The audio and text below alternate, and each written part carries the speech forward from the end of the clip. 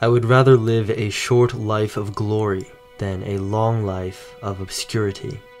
This is an apocryphal quote attributed to Alexander the Great, and while it has no historical source, I believe that these words are more faithful to Alexander's character than anything quoted by historians. Alexander sought to follow in the footsteps of Achilles, and famously slept with a copy of the Iliad under his pillow. Yet the achievements of this young Macedonian king would far surpass those of the Bronze Age warlord who he sought to emulate. Alexander the Great would become the golden standard by which men like Caesar and Napoleon would measure themselves. And despite their great accomplishments, it is my belief that Alexander's achievements have remained unmatched. It is said that Julius Caesar once wept before a statue of Alexander. Caesar was in his 40s, while Alexander had conquered the known world and died by just 32. A short life of glory indeed. In the life of Alexander, we can get a glimpse of how the myths of figures like Hercules, Achilles, and Odysseus may have developed. If we did not have sufficient historical evidence, would we really believe that a man who claimed to be the son of Zeus conquered all of Asia in just 10 short years? There are many events in Alexander's life which skirt the line between myth and reality. One such example is the Gordian knot. It was prophesied that whoever could untie it would become master of all of Asia. Alexander, with his usual wit and irreverence, simply cut the knot with his sword. This story I am inclined to believe, but perhaps less believable, though equally awesome, are the dreams which Plutarch reports that Philip, Alexander's father, and Olympias, Alexander's mother, had before the birth of Alexander. In his Life of Alexander, Plutarch writes, quote, "The night before the consummation of their marriage, Olympias dreamed that a thunderbolt fell upon her body, which kindled a great fire, whose divided flames dispersed themselves all about, and then were extinguished. And Philip, some time after they were married, dreamt that he sealed up his wife's body with a seal, whose impression, as he fancied, was the figure of a lion. Some of the diviners interpreted this as a warning to Philip to look narrowly to his wife, but Aristander and Telmessus assured him that the meaning of his dream was that the queen was with child, a boy who would one day prove as stout and courageous as a lion." End quote. Whether or not you choose to believe this account, I have no doubt that for thousands of years to come, men will still speak of the Thunderbolt who set the world on fire. And this is how myths are made. Alexander's father, Philip of Macedon, though overshadowed by his son's legacy, was himself a man to be reckoned with. Using the technology of the Macedonian phalanx, which was an innovation on the Spartan phalanx, which deployed much longer pikes, Philip conquered Athens and Thebes, and brought Greece under Macedonian rule. This would prove to be a crucial foundation for Alexander's success. Here we have again a perfect example of the cycle of civilization. The Athenians had long been civilized, and their power was waning, but the Macedonians, who had long been considered uncivilized barbarians by the other Greeks, swept down from the north to usher in the new Golden Age, which would come about as a result of Alexander's conquests.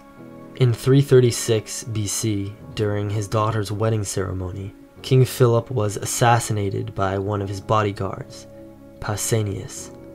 The motive, whether personal vendetta or political intrigue, is unclear. The information which ancient historians give us is sparse and contradictory. But one thing was certain. At just 20 years old, Alexander was king.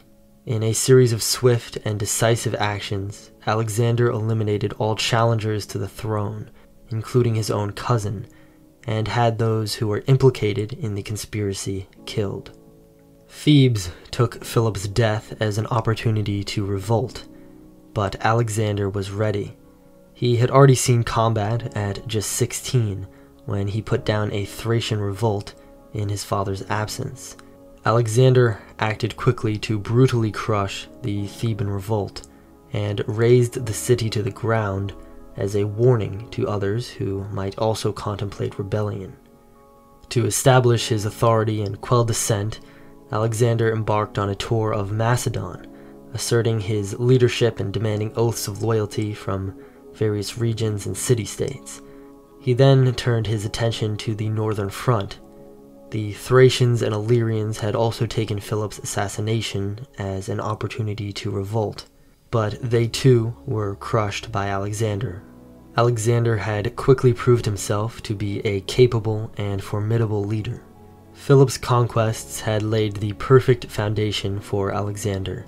Having been tutored by Aristotle himself, and having inherited his father's army, Alexander might be considered the pinnacle, the greatest blossom, the ripest fruit of Hellenic civilization.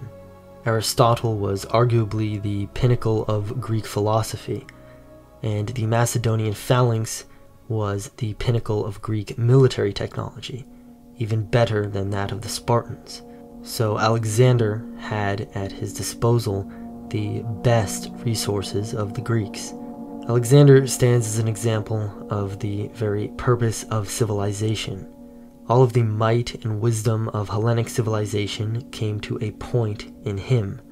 A man who believed that he was the son of Zeus, a man who had his heart set on surpassing the deeds of Achilles and taking vengeance on the Persians for their invasions of Greece. Alexander had not only inherited his father's army and kingdom, but also his vision of a Persian conquest. Philip had harbored ambitions of conquering Persia and had laid the groundwork for a Persian campaign. Such a campaign would have been doubtless motivated by a desire for revenge against the Persian Empire for its two invasions of Greece, led first by King Darius and then by his son Xerxes. Although both invasions were repelled by the Greeks, Xerxes had made it into the heart of Greece, massacring the Spartans at Thermopylae and razing Athens. Such wounds are not easily forgotten, and I'm sure that Alexander, with his admiration of Achilles, brought a further mythic element to this conquest. Like Achilles, Alexander would head east to conquer Asia once and for all, ending the conflict which began with the Trojan War and proving the superiority of the Greeks over their far wealthier adversaries. After Alexander crossed the Hellespont with his army, bridging the two continents as Xerxes had done before him, he met the Persians in combat for the first time at the Battle of Granicus River. In May of 334 BCE, just 2 years after Alexander had assumed the throne, the stage was set for a confrontation that would shape the course of history. The armies of Alexander stood on the western bank of the Granicus River, poised to engage the forces of the Persian Empire. The Battle of Granicus River would mark the commencement of Alexander's campaign against the Persians, and it would showcase his military brilliance and unwavering ferocity in battle. Arrian gives an account of the battle in his Life of Alexander. Quote, "When Parmenio advised Alexander not to attempt anything that day, because it was late, Alexander told him that he would disgrace the Hellespont if he feared the Granicus. And without saying more, Alexander immediately took the river with 13 troops of horses and advanced against the showers of darts thrown from the steep opposite side, which was covered with armed multitudes of the enemy's horses and soldiers. Alexander did this despite the disadvantage of the ground and the rapidity of the stream, so that the action seemed to have more frenzy and desperation in it than any prudent conduct. However, Alexander persisted obstinately to gain the passage, and at last, making his way up the banks, which were extremely muddy and slippery, he fell upon the enemy in a confusion of hand-to-hand combat, while his men were still crossing over. The enemy at once pressed upon him with loud and warlike cries, and charged horse against horse with their lances. After they had broken and spent these, they fell to it with their swords. And Alexander, being easily known by his buckler and a large plume of white feathers on each side of his helmet, was attacked on all sides, yet escaped wounding, though his armor was pierced by a javelin in one of the joinings. Rosaces and Spithridates, two Persian commanders, fell upon him at once, and Alexander struck at Rosaces, who had a good breastplate on, with such force that his spear broke in his hand. While they were thus engaged, Spithridates came up beside Alexander, and, raising himself up upon his horse, gave Alexander such a blow with his battle-axe on the helmet that he cut off the crest with one of the plumes. The helmet was only just strong enough to save Alexander, and the edge of the weapon only touched the hair of his head, and as Spithridates was about to repeat his stroke, Clytus prevented him by running him through the body with his spear. At the same time, Alexander dispatched Rosaces with his sword. While the horses were thus dangerously engaged, the Macedonian phalanx passed the river, and the soldiers on each side advanced to fight. But the enemy, hardly sustaining the first onset, soon gave ground and fled." End quote. Alexander's actions in this battle would set the tone for his entire campaign. Always in the thick of battle, calculated in his plans yet reckless in his courage, Alexander would go on to win battle after battle, sweeping across Asia, defeating Darius, subjugating the Persian Empire, and taking his army all the way to India. Perhaps the best example of Alexander's daring and recklessness in battle was during the storming of the Malian stronghold in India. Arrian writes, quote, "When the citadel was seen to be still in the possession of the enemy, and many of them drawn up in front of it to repel attacks, some of the Macedonians tried to force an entry by undermining the wall, and others by placing scaling ladders against it. Alexander, thinking that the men who carried the ladders were too slow, snatched one from a man who was carrying it, placed it against the wall, and began to mount it, crouching under his shield.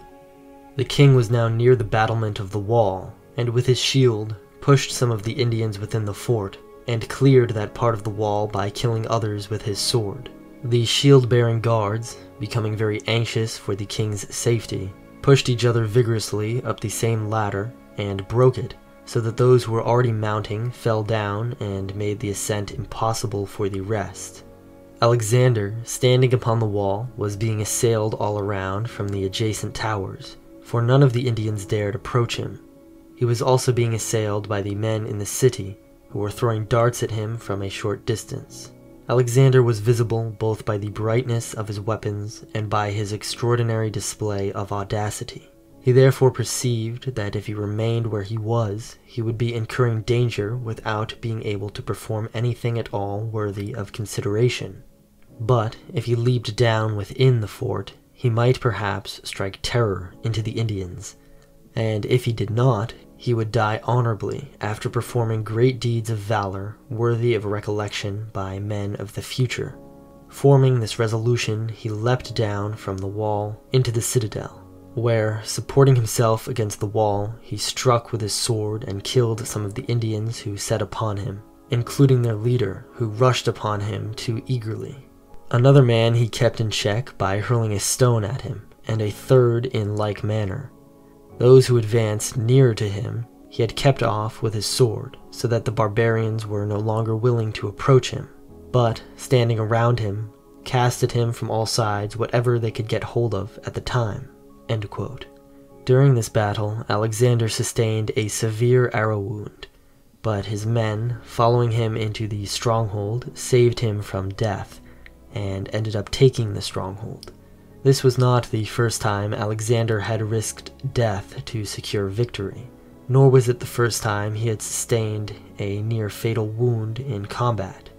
Alexander was, indeed, as courageous as a lion.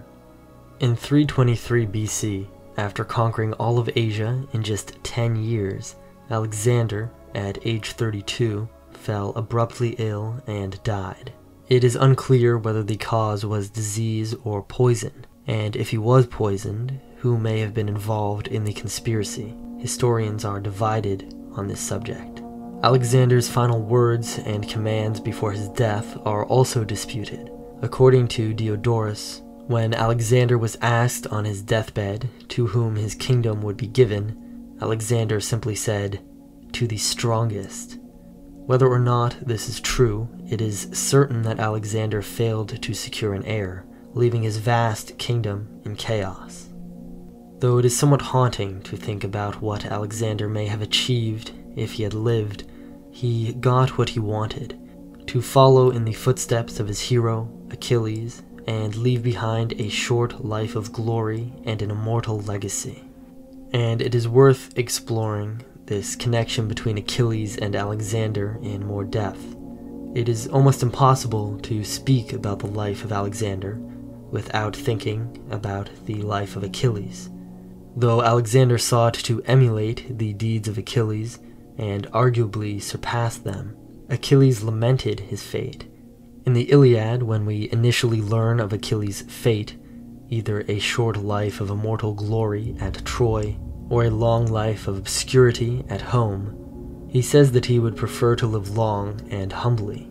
When Agamemnon sends Odysseus, Telamonian Ajax, and Phoenix to bribe Achilles into rejoining the fight with gifts and flattery, Achilles rejects the gifts, saying, quote, "Cattle and fat sheep, tripods and tawny-headed stallions can all be had from raiding, tripods all for the trading, and tawny-headed stallions, but a man's life breath cannot come back again.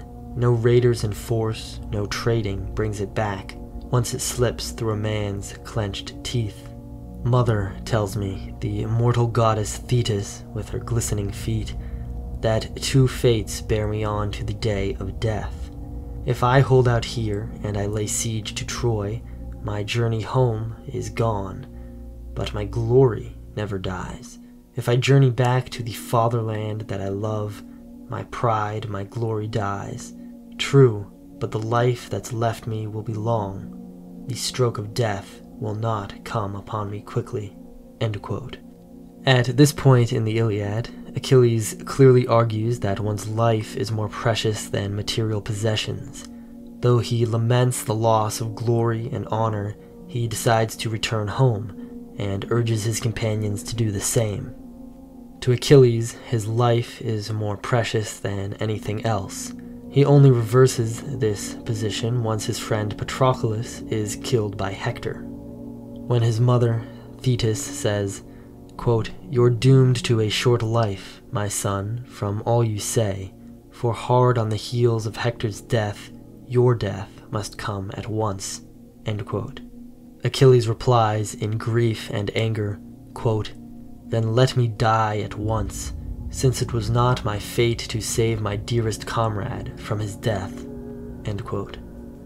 Achilles chooses to stay in Troy and avenge his friend, not for the sake of wealth, power, or glory, but for the sake of honor and brotherhood, for the sake of another life. However, in the Odyssey, when Odysseus summons the spirits of Hades and speaks to Achilles, Achilles laments his fate. Upon encountering the shade of Achilles, Odysseus praises his dead companion, saying, quote, "But was there ever a man more blessed by fortune than you, Achilles?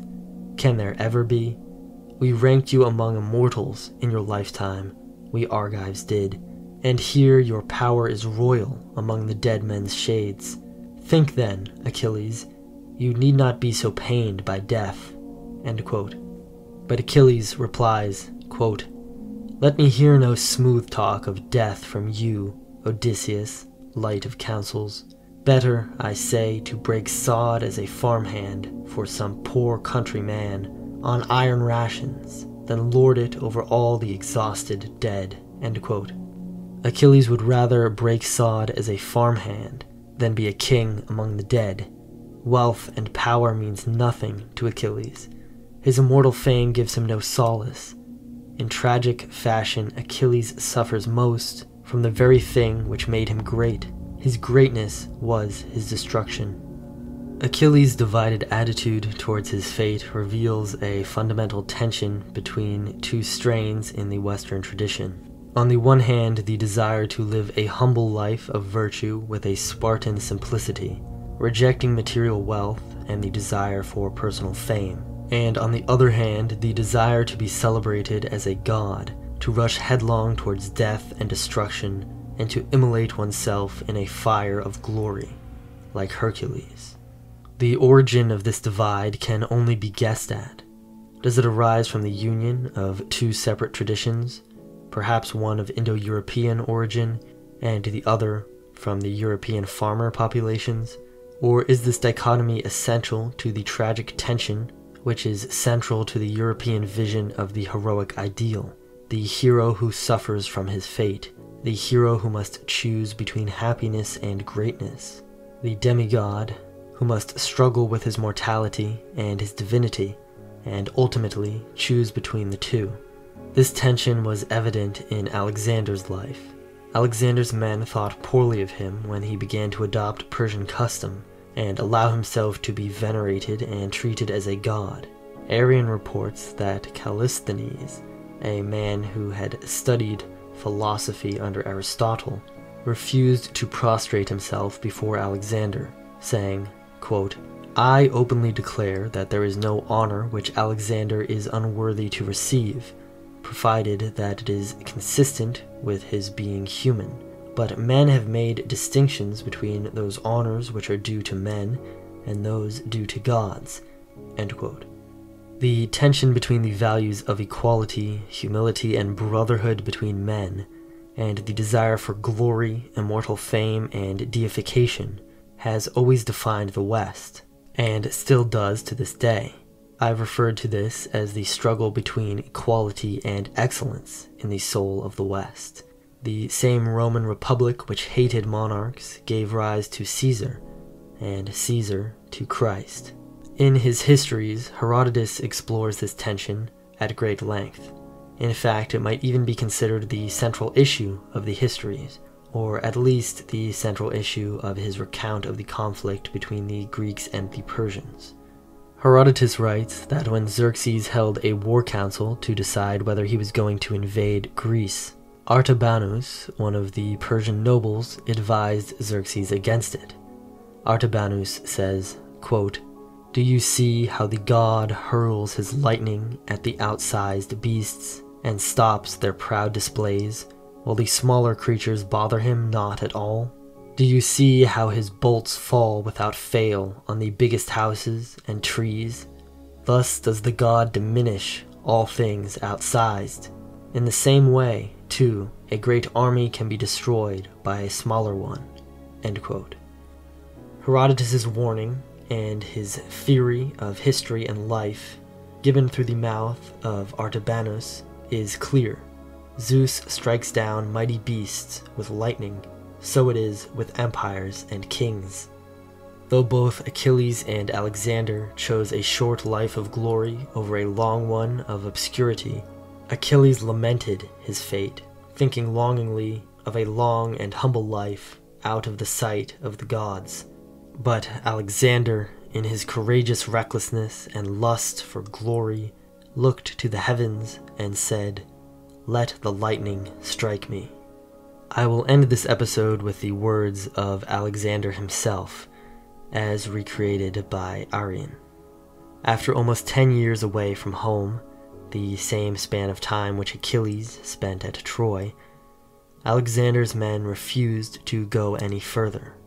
What follows is an excerpt from Alexander's famous mutiny speech, which he gave in response to his men and their attempted mutiny. Quote, "Someone may say that while you endured toil and fatigue, I have acquired these things as your leader without myself sharing the toil and fatigue. But who is there of you who knows that he has endured greater toil for me than I have for him? Come now, whoever of you has wounds, let him strip and show them, and I will show you mine. For there is no part of my body, in the front at any rate, free from wounds. nor is there any kind of weapon used either for close combat or for hurling at the enemy whose scars I do not bear. For I have been wounded with the sword in close combat. I have been shot with arrows, and I have been struck with missiles projected from the engines of war. And though oftentimes I have been hit with stones and bolts of woods for the sake of your lives, your glory, and your wealth, I am still leading you as conquerors over all the land and sea, all rivers, all mountains and plains. I have celebrated your weddings with my own, and the children of many of you will be the kin to my children. Most of you have golden crowns, the eternal memorials of your valor, and of the honor you received from me. Whoever has been killed has met a glorious end, and has been honored with a splendid burial. Brazen statues of most of the slain have been erected at home, and their parents are held in honor, being released from all public service and from taxation. But not one of you has ever been killed in flight under my leadership. And now I was intending to send back those of you who are unfit for service, objects of envy to those at home. But since you all wish to depart, depart, all of you.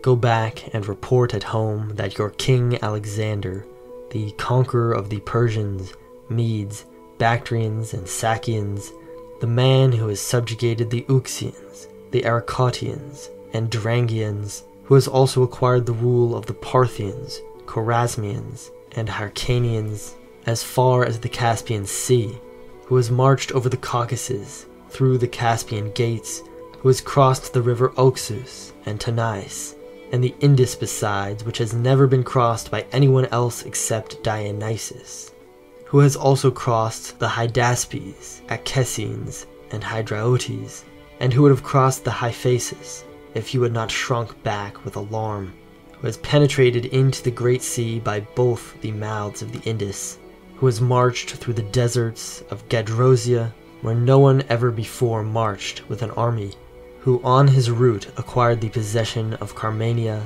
and the land of the Aritians, and in addition to his other conquests, his fleet in the meantime sailed around the coast of the sea which extends from India to Persia. Report, when you return to Susa, that you deserted him and went away, handing him over to the protection of conquered foreigners. Perhaps this report of yours will be both glorious in the eyes of men and devout in the eyes of the gods. Depart." End quote. Though Alexander's legacy is as of yet unsurpassed, I believe that the time of Alexander's is not yet over, for though the earth may be conquered, its farthest reaches explored and populated, far above us the stars patiently await.